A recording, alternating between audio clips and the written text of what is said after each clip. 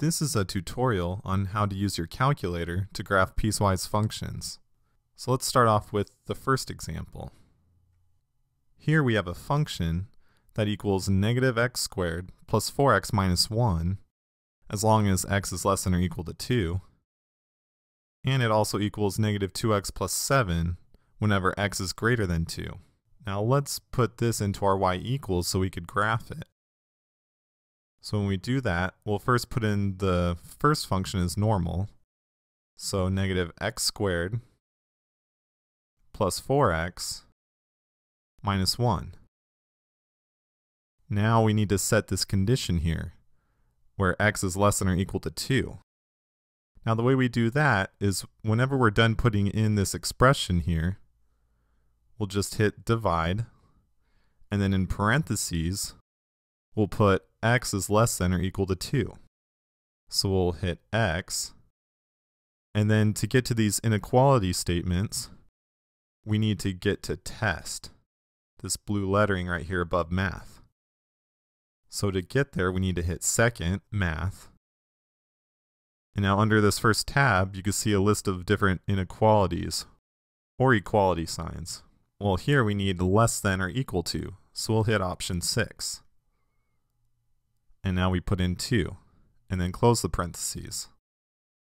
So as of right now in our y1, we have the first expression in our piecewise function, as well as its condition, which we state at the end. Now let's put in the second expression into our y2. So we have negative 2x plus 7. Now we need to put its condition of x is greater than 2.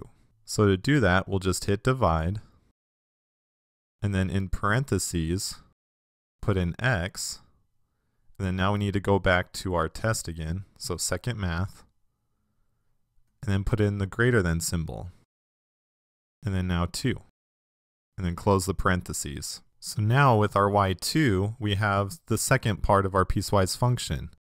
We have negative 2x plus 7, and then we set the condition of x being greater than 2. So when you're doing piecewise functions on your calculator, to set the condition, you always just hit the divided button, and then in parentheses, type out the condition. So now let's graph to see what that looks like.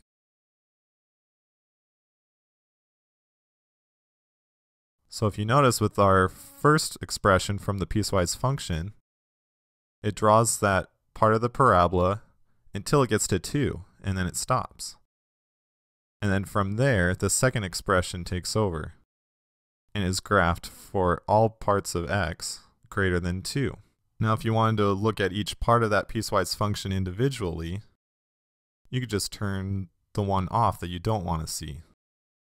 So for example, if we don't want to see the second part of the piecewise function, we'll just hit enter on its equal sign so that it doesn't have a black box anymore. So when we graph, we'll only see the first part of the piecewise function. And again, it'll stop at x is 2, because it won't go any further than that, because that's the condition we gave it. Now let's try one more example. So this time, we have a piecewise function with compounded conditional statements.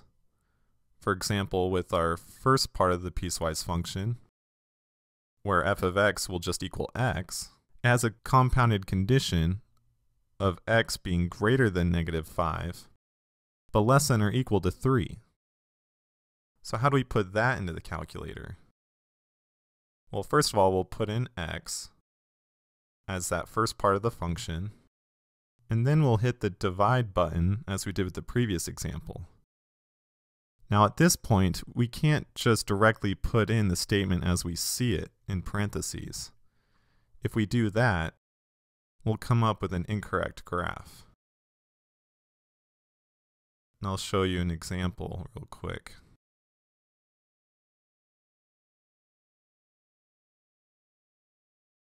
So right now we have the statement exactly how it's written in our piecewise function. But if we graph that,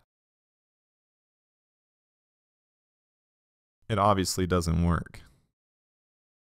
So we need to do something a little bit different here.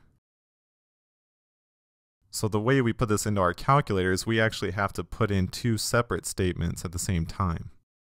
So first we could put in x is greater than -5. So we'll do x, and then go to test, and then put in our greater than symbol, and then type in -5. But now we also want x to be less than or equal to 3. So we need to specify that we want both of those conditions to happen at the same time. So what we could do is we could go back to test, and then there's the second tab called logic.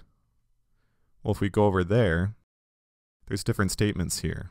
Well, since we want both the conditions to work, we could hit and now put in the second part of the condition. So x is less than or equal to 3.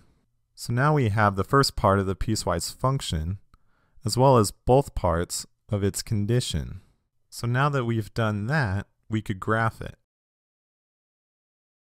And as you could see, it graphs the function f of x equals x between x is -5 and x is 3.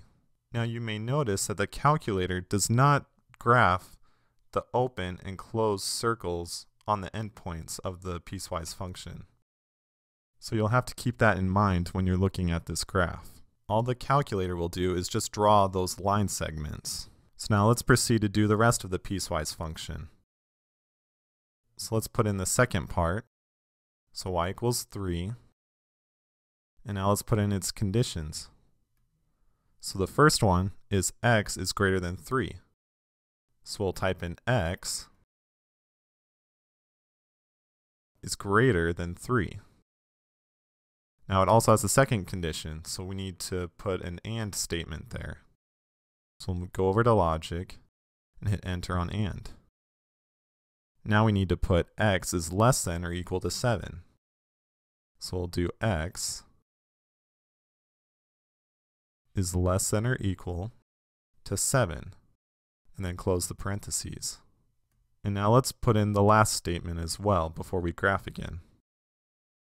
So we'll put in the expression -2x plus 17. And now we want to put in its condition. So we'll start with the parentheses and then do x is greater than 7 and then close the parentheses. Now let's graph this function. As you notice, it does the rest of our piecewise function with its appropriate conditions. And that's how you graph piecewise functions on your calculator.